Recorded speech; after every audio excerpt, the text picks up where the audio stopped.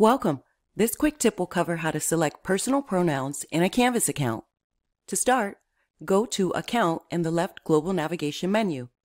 Click on Settings to its right. Click Edit Settings to the right of the screen under Ways to Contact. Then, under Pronouns, click the drop-down box and select the pronoun preferred. When finished, click Update Settings. The pronoun will display alongside the user's name in various places in Canvas like Inbox or People. You've just learned how to select a personal pronoun in a Canvas account. Please check out our other videos for more quick tips.